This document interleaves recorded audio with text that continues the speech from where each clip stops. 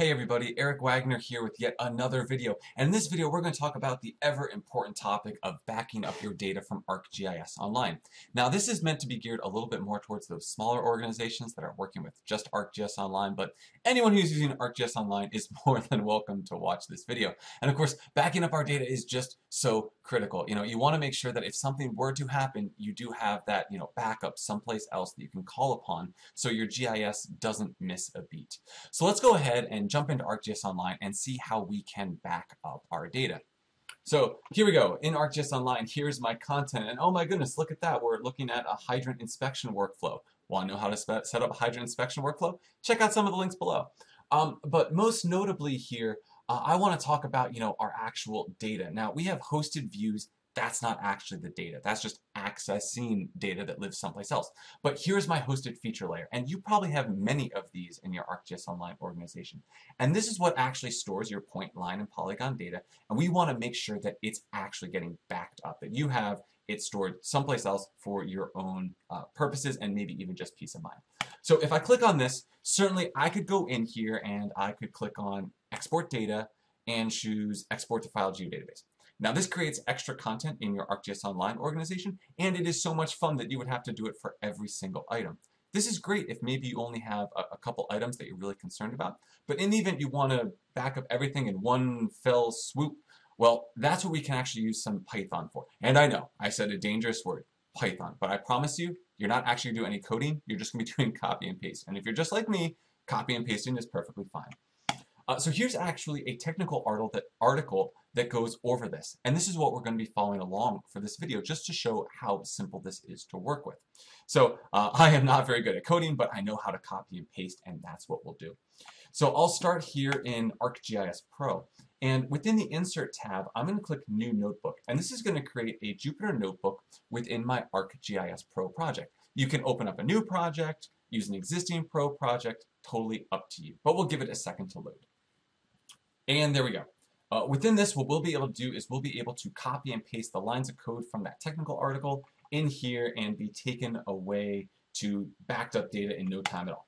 So I'm going to come back in here and I'm just going to go ahead. I'm going to grab this first block of text. Again, I'm not even reading the stuff in the procedure, although I always recommend reading stuff. The instruction manuals are sometimes helpful, but I'm just copying and pasting everything from this first gray box, and I'm going to paste it in here, and then I'm going to click Run. So this line of code is going to run for me. And when it has this little star, that means it's running. When a number appears, that means it is done running. So we'll give it a second. And it's done. It's asking me a question. What is my ArcGIS Online username? So I have to be the actual owner of that data, which I am. So I'll punch in my username. And now it's going to ask me for my password. All right, there we go. And I'll press enter. All right, look at that. First line of code is done. Let's go ahead. Let's jump into the second one. So again, right click, copy, paste, go into Pro, paste that, and I'm going to press Run. Now it's asking me, where do I want to back up my data to? Well, coincidentally, I've already made a folder on my desktop called ArcGIS Online Backup. So I'm going to go ahead. I'm going to copy that file path. And this file path could be anywhere. Maybe you put it on a server that is getting backed up. So you can download your data directly from ArcGIS Online into a server that is getting backed up within your own organization. Not a bad idea, but can work locally as well, like I'm doing on my C drive. I'm going to press enter. Now it's going to ask me, how many items do I want to back up? And here's the thing. It is only backing up those, gotta step back to it, those hosted feature layers. So it's not going to back up the map, the dashboard, the view, the service definition, just the hosted feature layer. And what I'm effectively doing with this line of text is asking, how many items do I want to back up? Well, this is actually reading through all the different items that I have in my ArcGIS Online organization. So unfortunately, you're not able to say, I want to back up this item, and this item, like cherry picking them. But what you're basically doing is, I want to back up like this kind of massive items, starting in alphabetical order, working its way through those different hosted feature layers. So let's say you think like, listen, maybe I have like 20 or 30, I don't really know. Well, just type in a big number like 100. The computer will automatically get up to your 20 or 30 items and then stop. So I always recommend more rather than less.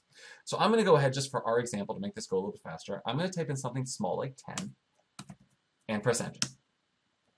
And you can see what it's done is it's gone ahead and it's listed out all those different items. Now, it's a bit of a block of text here.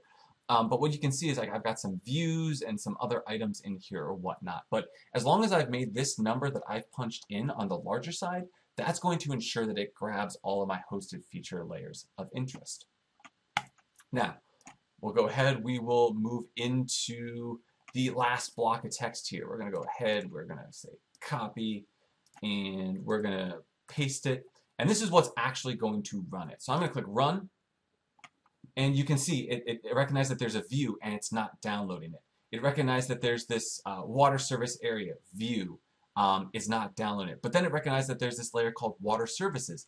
That is a hosted feature layer, so it is going to go through the process of actually downloading it. So at this point now, we can just let this line of code run, and it's going to automatically start going through, grabbing those hosted feature layers and downloading them into the folder of interest. So we'll go ahead and we'll give this a couple seconds to run, or probably longer than that, a couple minutes, depending upon how large your data sources are, as well as, have you attached a lot of photos or other types of media as well. So we'll go ahead and we'll step away from this for a couple seconds. And we're back. So here we can see it went through those 10 different items. Many of them were views and it just kind of skipped over them and ignored them. But we can see that it successfully downloaded my water services, and then it successfully downloaded my water service area. So again, this kind of illustrates why maybe that number we put in up here before in that second line of code should be a larger number. Just something to consider.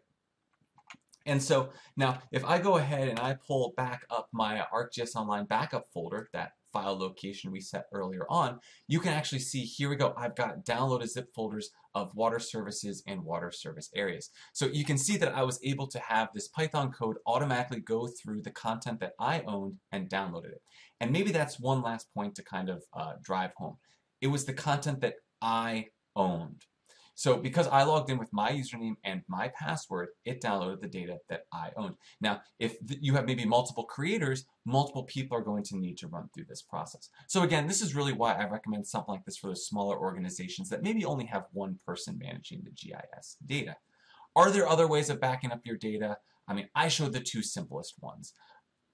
Are there other ways that you could probably Python and build this out? Absolutely. But if you're looking for a quick, simple solution to download your data and get it backed up somewhere in a way that's relatively easy and just copying and pasting, I recommend checking out the technical article. And again, the information to that can be found in the video description down below. As always, thanks for watching.